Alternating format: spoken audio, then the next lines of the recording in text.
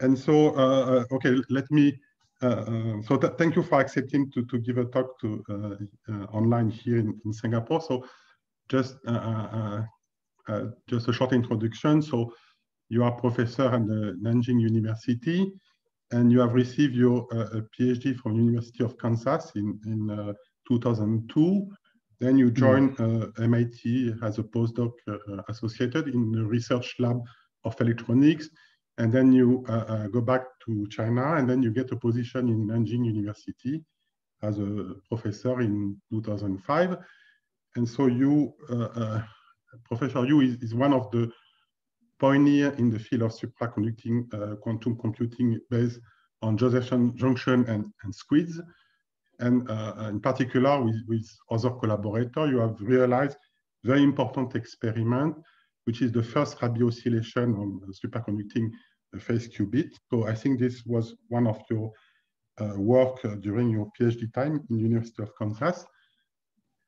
And so you were, of course, very active in this domain. You have a lot of publication, more than 100 peer-reviewed papers, PRLs and science. And so I think you, so today you will discuss about monopoles, about topology. So I mean, usually people, when they are discussed about topology and geometrical aspect, they have in mind gauge field, which are abelian or non-abelian, and I have in mind also vector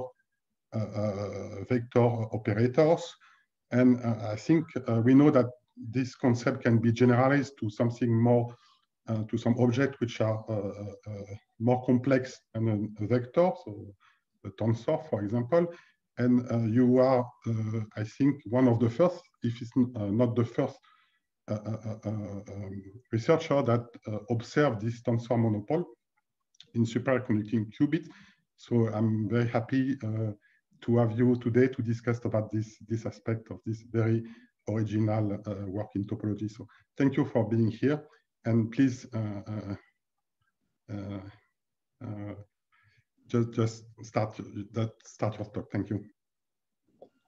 Okay. Thank you, Professor Wolkowski.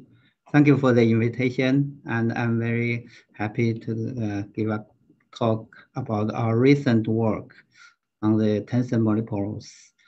So today I'm going to talk the observation of tensor monopole with a superconducting quantum circuit.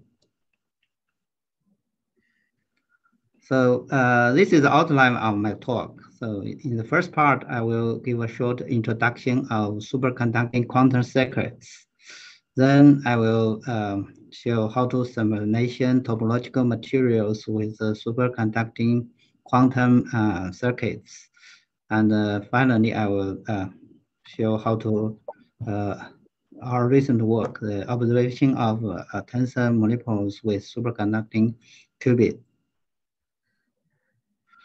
So we know the superconducting qubits or the superconducting quantum circuits are based on the Josephson junctions.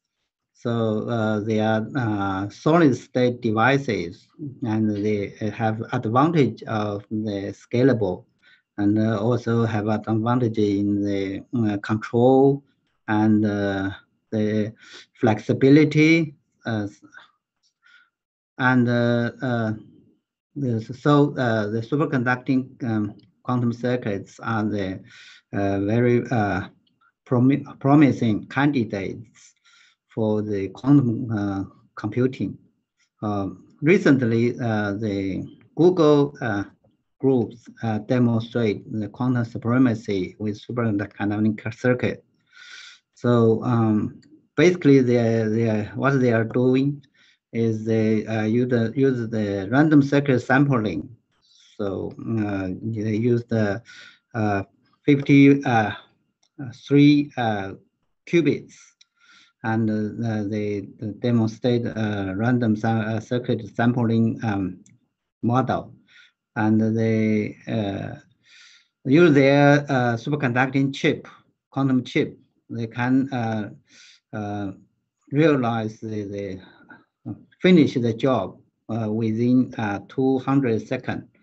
But if we use the classic supercomputer, for example, the Summit, it will take 10,000 years for finish this work.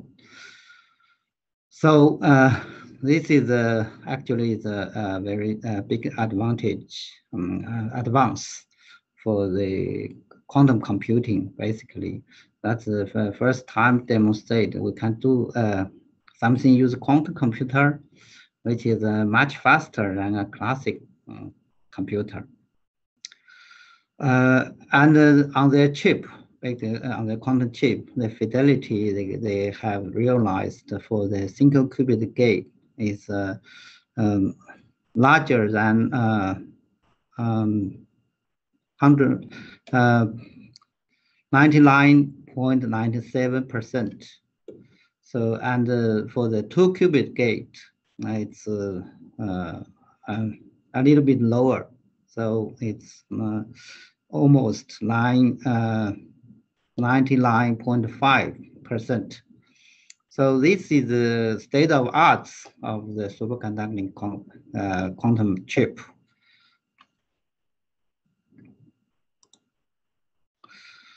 But even though their achievement is very exciting, but we're still far away from the practical quantum computing. In this diagram, well, we show the for realize the practical quantum computing, we need a lot of qubits. So and also we need the accurate for control the qubit. Also, is very high.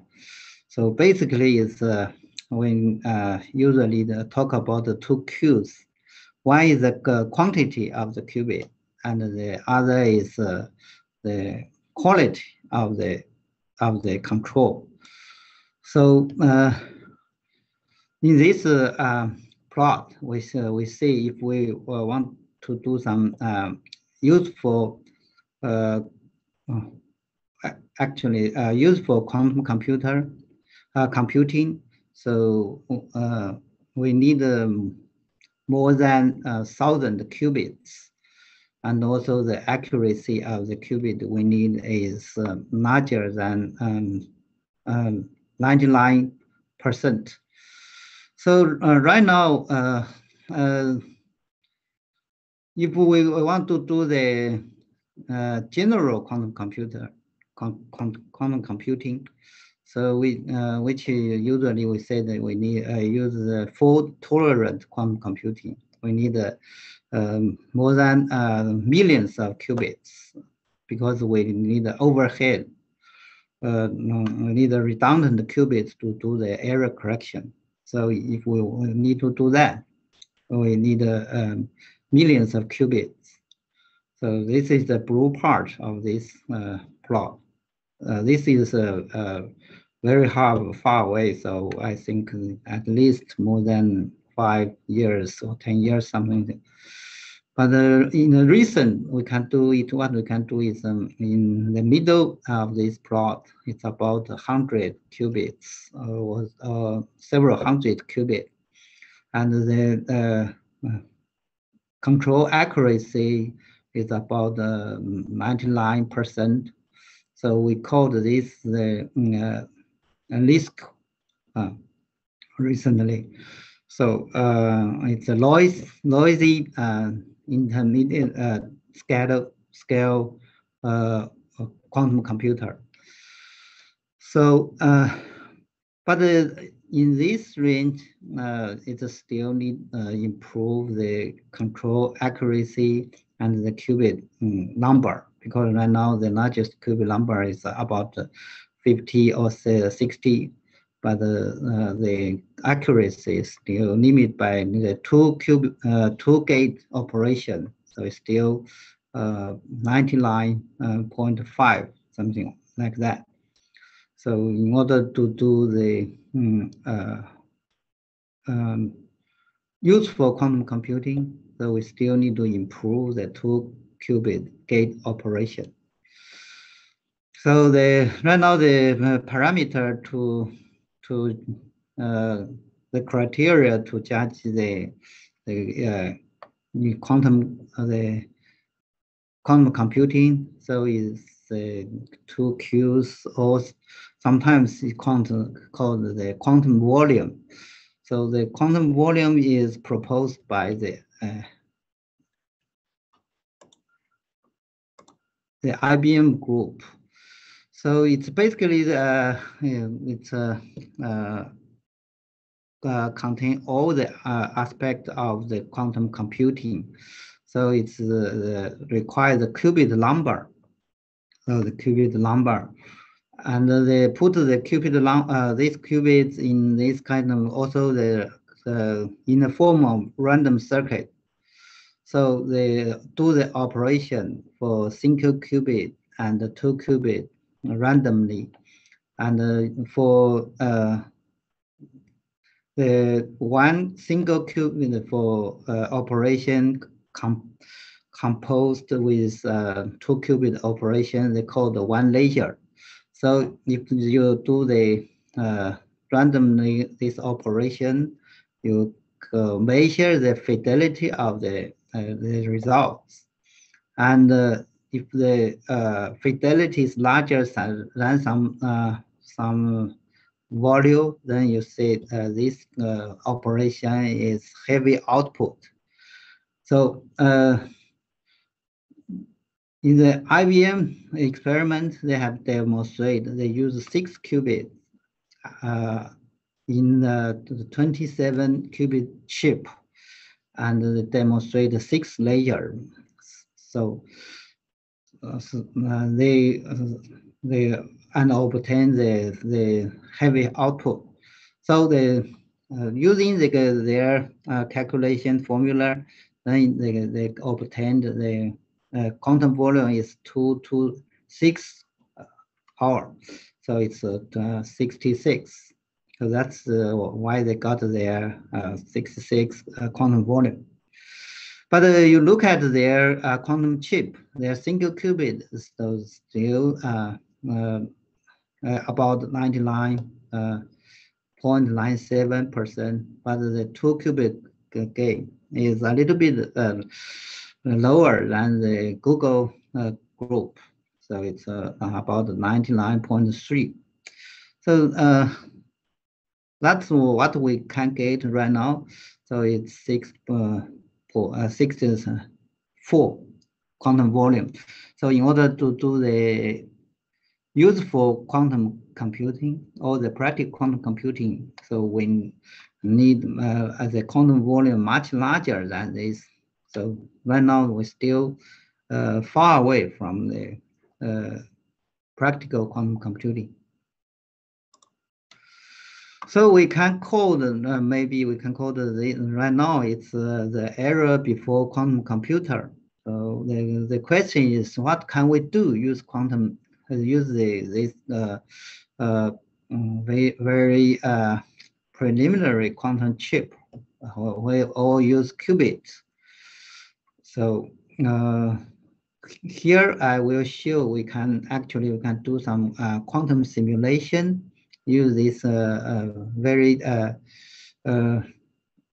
small quantum qubit, small qubit number. So we, for example, in here, actually we just use one qubit. So we can do the quantum simulation. We can use do the simulating the energy band, and also the topology of the condensed matter system, like the condensed matter system. So these are some examples of our measured energy band of the some topological material. So we know that the topology is right now is a hot topic in the condensed matter physics. we have the topological materials, like the topological insulator and the Weyl semimetals and the Dirac semimetals. For these topological materials, we usually have the spin orbital coupling, so Hamiltonian. We can write down the tight band Hamiltonian of this material usually like this form.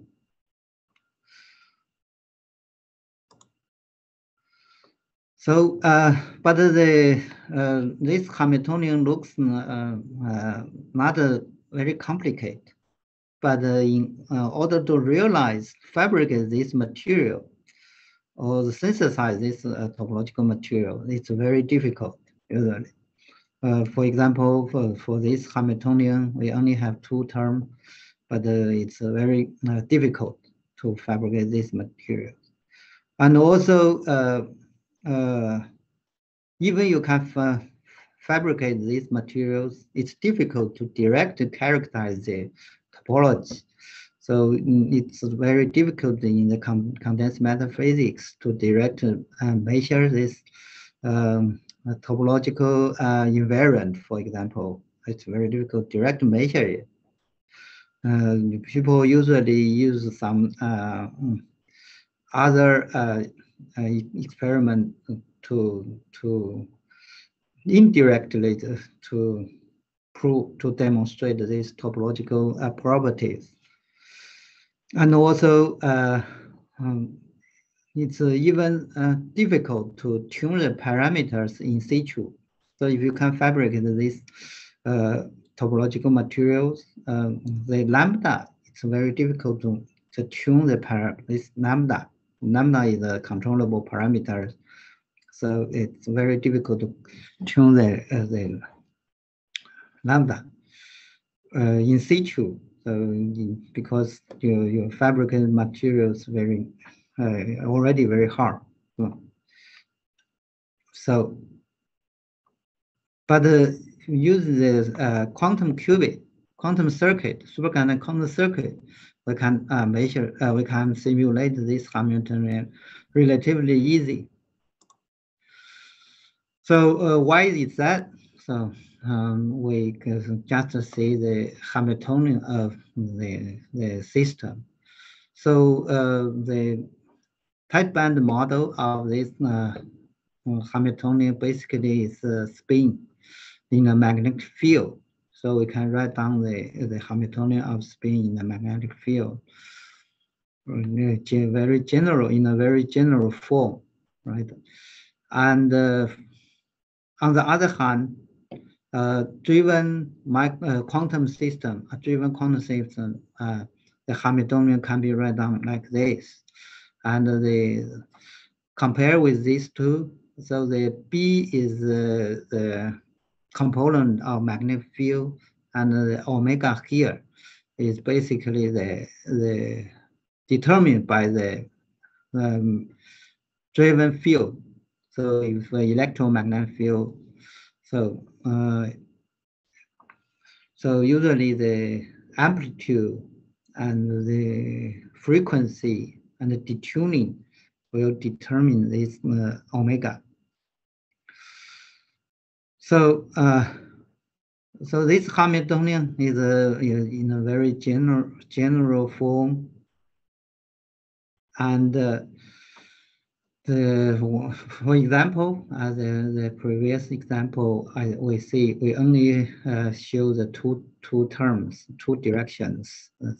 So the spin, so S, spin component S, we just use the sigma that represent the spin, the component of spin. So this is sigma is polymetric. And the K is just the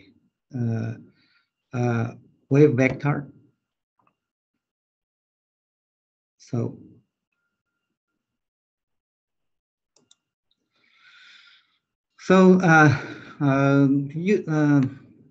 from this we can see we can connect the condensed matter physics with superconducting quantum circuits. Because for a superconducting quantum circuit, we can easily realize the Hamiltonian in the middle, because we just use microwave to drive this system, and we can easily obtain this Hamiltonian. So use this method, we can connect these two areas using and do some interesting work. So the condensed, these two fields are both very hot field. The quantum, the condensed matter physics, right now is a very hot area, and the superconducting quantum circuit also is very hot right now. Before our work, basically, people think about this, the superconducting qubit basically is a solid state device. So after you fabricate it, it's on a chip. So it's very difficult to move it. Right now, it's okay. So it's not like cold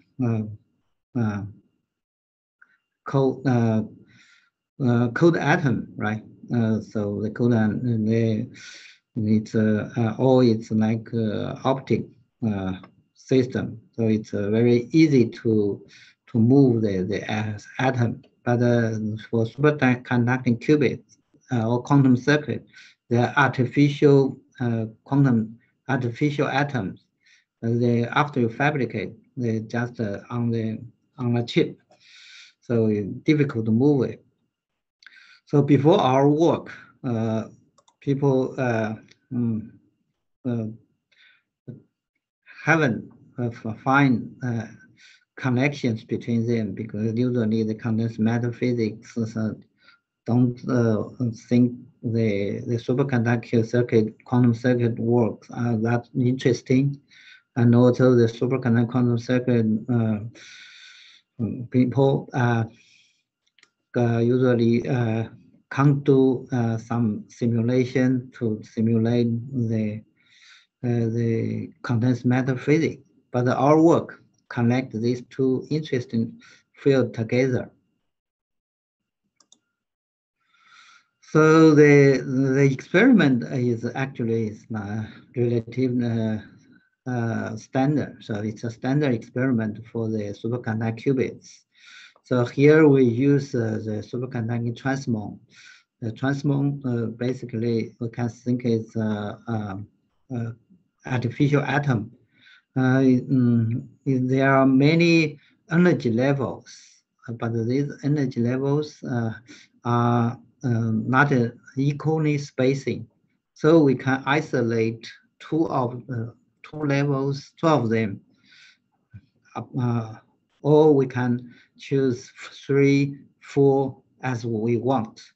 So for the transmon, so it's a superconducting circuit. So it's we can consider it's an atom put in a cavity. So this is a circuit QED called the circuit QED. It can be fully described by the quantum electromagnetic dynamics. So here the cavity here actually is in our experiment. The cavity, the role of the cavity, or the effect of this cavity is just for the convenience of control, or the increase. Another is to increase the coherence of the atom. So. So this is a circuit diagram, the schematic diagram of our system. The control, we use the AWG and IQ mixer to generate the microwave pulse we want. So, and the microwave is sent to the qubit, the superconducting quantum circuit. So, And we just need to control the amplitude of microwave and the phase of microwave and the frequency of microwave. Then we can get the pulse Hamiltonian we want. I will show later. And then after we obtain the Hamiltonian, simulated the Hamiltonian, we have to measure the system. For the measurement, it's also standard for this circuit QED experiment. Basically, we're sending in a microwave, and the qubit state will affect the transmission of this cavity. So there is a small shift of the frequency. So using this frequency shift, we can read out the qubit state on the 0 or on the 1 state. So that's the whole experiment part. So the below are some experimental results, typical experimental results. So first, we can demonstrate Rabi oscillations. So we can change the pulse width, microwave pulse width. So this is unresonant Rabi oscillation. So we send in a magnetic field, so the microwave to resonant with this qubit energy spacing, so we can generate rapid oscillation between energy levels, and we do the measurement and see this population oscillating back and forth between two states. And we can also measure the relaxation time of these qubits or the superconducting quantum circuits. And also the right part is the Ramsey type experiment. So basically we can use this experiment to measure the defacing time of the qubits. So we put the system in the middle and let it evolve, and then put it back to measure the population, and we can see the defacing time of the system. And also we can use this Ramsey type to calibrate the microwave frequency of all the energy level spacing, the detuning between microwave frequency and level spacing. So before our experiment, we do careful calibration, because I said before, the amplitude and the frequency and the phase of microwave is very important for the control accuracy. So use this, we calibrate the parameter before experiments. So this is use the Rabi frequency. So basically we have calibrated the amplitude of the microwave. And also use the Ramsey frequency, we can calibrate the microwave frequency. And we can use this plot, so tune this IQ voltage to see the phase, to get the phase of the microwave. So all the parameters we need, we have to carefully calibrate them. So for the experiment, we first measure the energy band of the system, of the Hamiltonian. So when we simulate the Hamiltonian, we want to measure the energy band of this Hamiltonian first. So measure the energy band, we use the spin injection technique. So basically, we use the 0, 1, 2 3 levels in our superconducting circuit. So the zero basically is the zero state, is the initialized state. So all the auxiliary state. And first we use a microwave pulse to, we inject a microwave pulse to resonate all the almost resonant with 1 and 2, level 1 and level 2. So level 1 and level 2 basically construct a two-level system, right? Two-level system. If we apply a microwave field, which is interacting with this two-level system, we can write down the Hamiltonian, and which is driven two-level system, and the microwave amplitude, we control microwave amplitude, frequency, and the detuning. So basically, we obtain the Hamiltonian, which is given by this driven quantum system.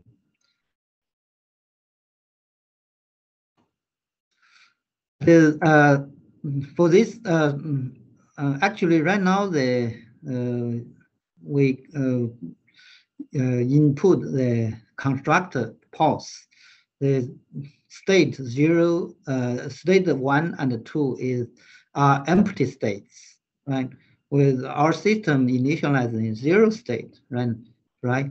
So we after we input the constructor pulse, we get Hamiltonian, which basically is what we want, but they are empty system, empty, right? So they are empty band, but only the Hamiltonian take the form of what we want. So then we want to detect the Hamiltonian, right? We want to detect the Hamiltonian. Then we inject a probe by microwave, like the purple. So we inject this probe microwave. When the probe microwave frequency matches the energy level spacing between the 0 and the eigenstate of the Hamiltonian, because when we inject the constructor microwave, so we form the Hamiltonian, and the system basically is go to the eigenstate, right? Go to the eigenstate of that Hamiltonian. So if we want to measure the eigenenergy, we just send in the probe microwave to drive the system to the 0 to the eigenstate, the new eigenstate. So then we just tune the frequency of probe microwave gradually. We can map out all the eigenenergies of the Hamiltonian we want, right? So this is the example of the eigenstate we measured. So because when we get the effect Hamiltonian of the 1 and 2, we get there are two, for two-level system, we have two eigenenergies, and we prove it. We observe this absorb peaks from 0 to these two eigenstates. So we just obtain this spectrum. Then we tune these parameters. We tune kx and ky. This one spectrum is for the one typical one value, one selected value kx and ky. So and also the lambda. So what we do is we're going to gradually change the kx, ky, and lambda. So change this parameter as we want, right? So then do this spectral measurement. We get all these resonant peaks. So we can put all these resonant peaks in three, like we put them in a single plot. So it's a contour, like a contour plot, right? This is the one direction is kx changing with kx, and one direction is changing with ky, and the energy here we can see it's basically the eigenenergies we observe, the peaks. We take these peaks, the position of these peaks, and they will put the in a single plot. So that's the energy band of this Hamiltonian, right? Energy band, because what we measured are all the eigenenergies of this Hamiltonian.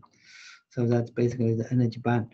And here we just measure this energy structure in the first Brownian zone, right? And we can see the four Dirac points directly observed this Dirac cones, right? And Dirac points, four Dirac cones, four Dirac points, because these are periodic, right? So we have the position at 0 plus minus pi over 2 and pi plus minus pi over 2. So they have four Dirac points. So this is an example of how to measure how to simulate this Hamiltonian and obtain the energy band of this Hamiltonian. So now this is a technique what we developed. Then we can also measure the topological invariant in these spatial points. So we'll just measure the wave function. Yeah, we can tomograph the quantum states. Then we can obtain this, calculate the topological invariant in this in any point. So that in this technique we proposed, then we can do the more things use this technique. So then let's look at the quantum geometric tensor. So the quantum geometric tensor is given by this equation, and basically they have two parts. So the real part is called the quantum metric, and the imagined part basically is proportional to the Berry curvature. So, and also the real part is called the quantum distance. It defines the quantum distance between two nearby states. So if you do calculate this two nearby the quantum state evolved along this part, and you calculate the waveform, wave function, and you do the calculation and find the real part of this quantum geometric tensor is just the quantum distance between two nearby states. So the Berry curvature is has been studied extensively.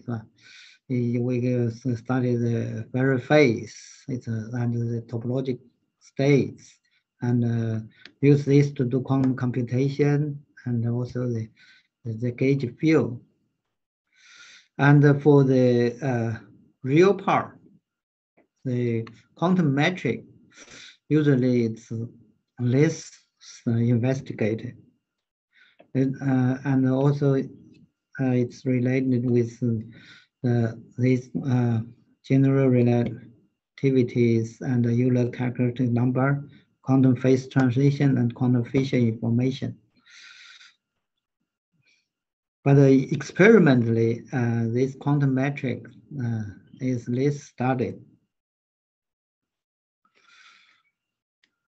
So using our technique, we developed technique. We do some experiment to measure the Berry curvatures. So we simulate the Maxwell type, the semi-metals, and also this semi-metal with half lengths. So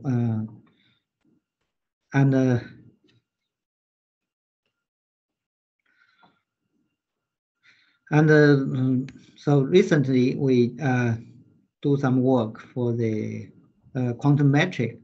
So for the quantum metric, and as I said, the Berry curvature is related with the Chern number. So for this, the Chern number is usually for 3D Dirac monopole, and for a vector field. For a vector field, we have 3D vector field with 5D vector field. The monopoles there is related with Berry curvature. So, and also we call it the Chern number. But for the tensor field, we have tensor monopole, and the tensor monopole is related with quantum metric. And we have this topological invariant, which is called the DD number. So the important part here basically is to measure the quantum metric.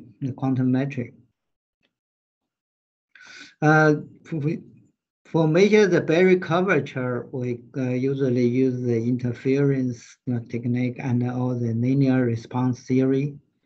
But for the quantum metric, we usually use the sudden quench or the periodic drives. These are two methods proposed by the theorists. But here we realized the experimentally using superconducting quantum circuits. So we so these two papers, one is measure the Berry curvature, and one is using quantum metric. So our recent paper. So first, let me show how to measure the quantum metric with the sudden quench. So basically, is we just detect the transition probability after a sudden quench. So as the definition of the quantum metric, we can say it's just the proportional to the wave function overlap of a sudden of two quantum states. So we just give a small perturbation or a small sudden quench to the quantum states. Then we can measure the quantum metric.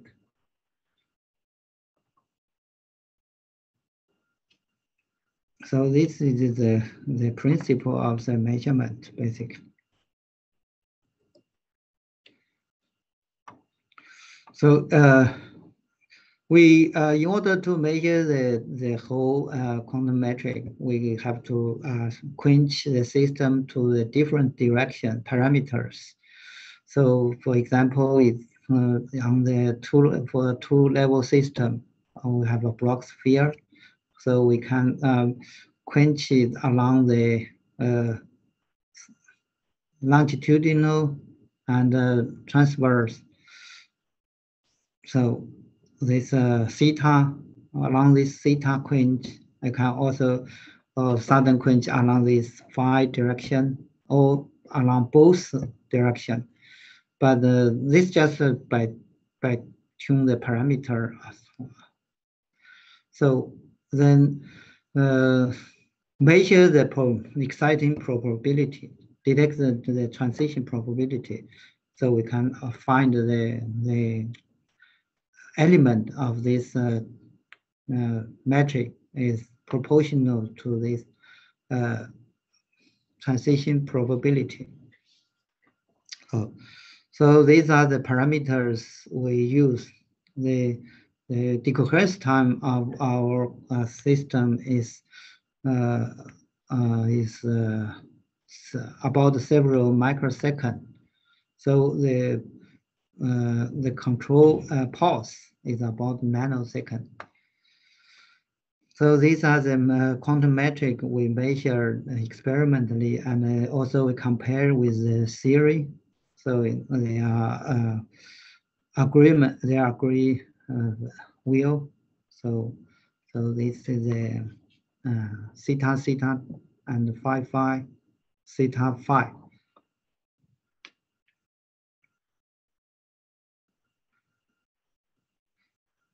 So these are for the typical for the two-level system, and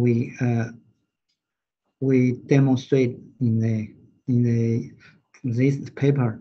So in this paper, and also another method we demonstrate in the same paper to detect the exciting rate during the weak period of driving. So these are basically very similar method, but just with the perturbation is periodic or the sudden quench. But from the experimental results, we can see the sudden quench has larger precision. So it's more, the fluctuation for the sudden quench is much better than this periodic driving. So later on, we all use the sudden quench method, sudden quench technique.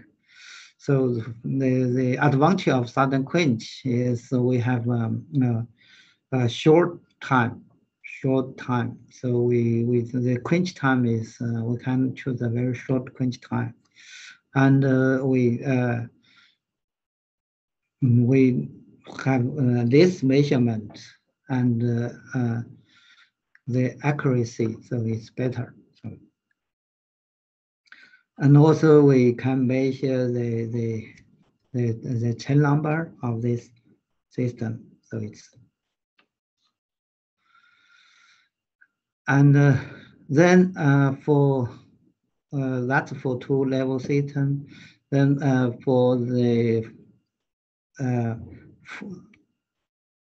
tensor monopole, we have 4 dimensions. We have the so it's with 4 dimensions. So 4D, it's a 4D system.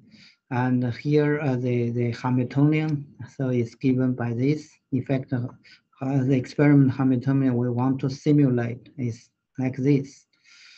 So we can write down, we can simplify it, and it's a 3 by 3.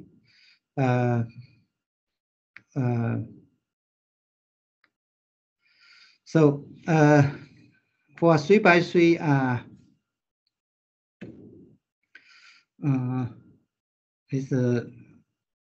then we can use the 3-level. So it's a 3-level system. We use 3 levels of quantum circuits. And remember, we also have another level, auxiliary level, to initialize the system. So we use the 1, 2, 3, 4 levels in the quantum superconducting quantum circuits. So we can do the measure the energy band. So these are the energy band we measure. By tune the parameters, we see the topological transitions. So from the semi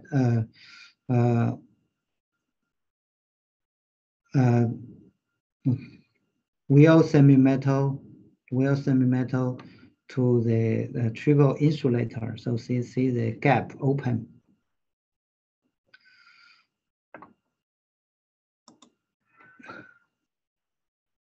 So then we measure the topological invariant. So measure the quantum metric. Use the method, the Southern quench method we used before.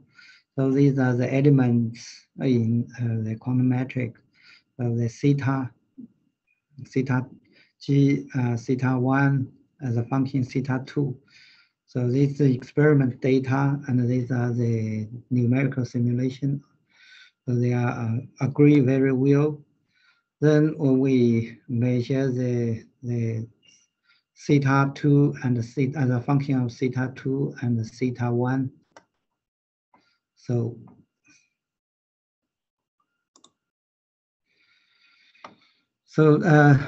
then we have to integrate this the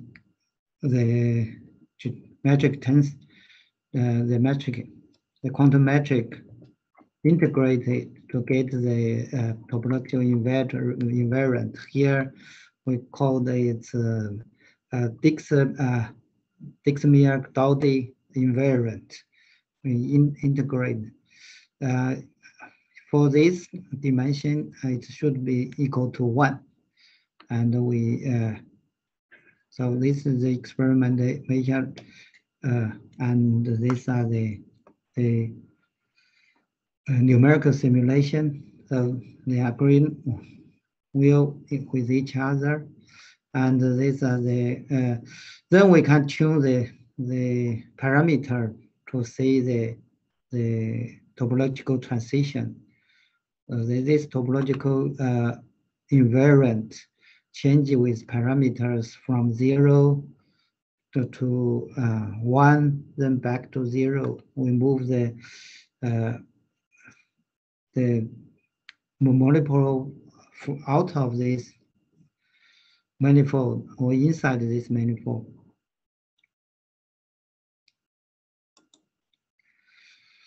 So I think for this experiment, we report the first operation. We simulate this tensor monopole and observe the metric, quantum metric of this tensor monopole. And we also observe the quantum topological phase transition in this system. And finally, I want to acknowledge my collaborators. Also, this Shinsen basically is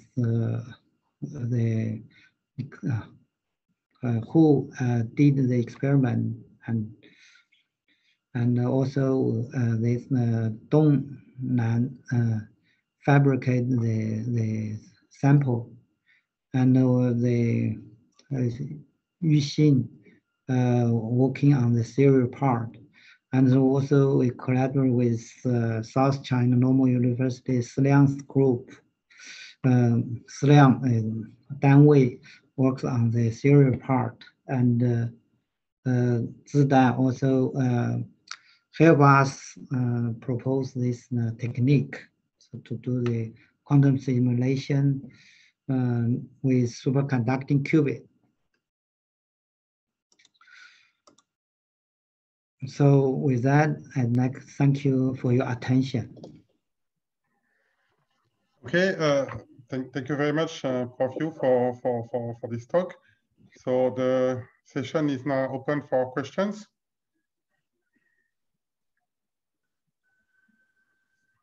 So you can ask directly your question to Prof. Yu.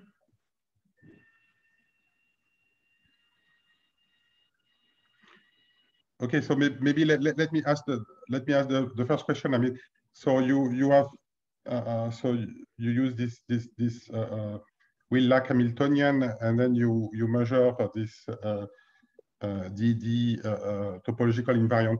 What I don't really understand here is, I mean, what kind of information, or what are the difference between measuring this quantum matrix or measuring the Berry curvature? Is it more convenient somehow, as you say, to measure the quantum matrix, but somehow if you can measure the Berry curvature, the information is the same, or there is more, or is it more subtle than that?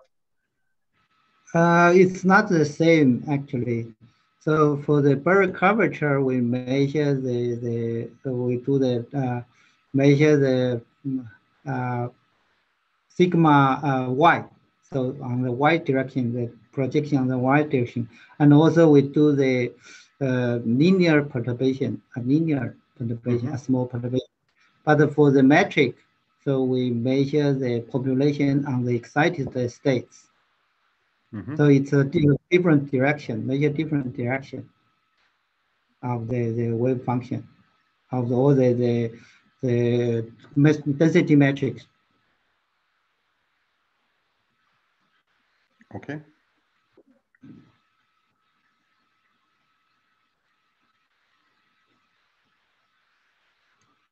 Okay, so if there's any other questions?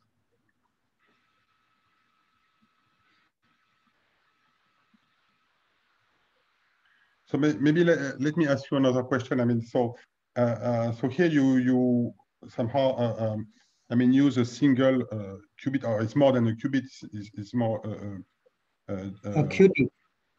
Yes, it's a three bit somehow that you are using.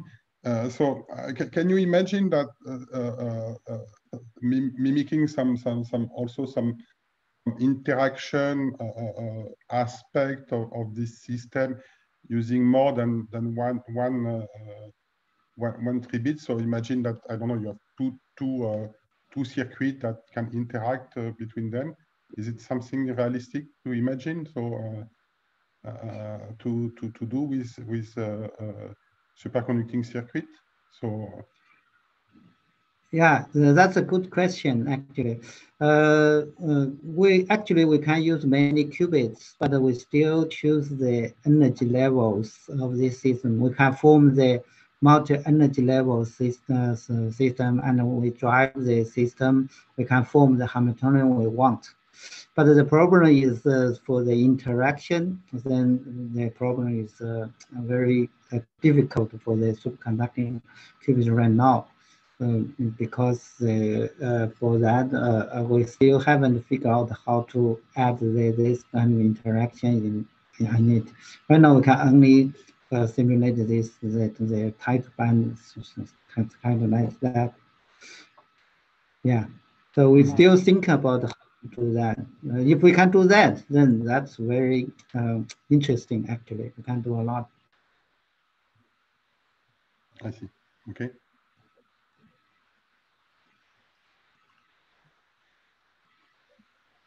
So any other question from the audience?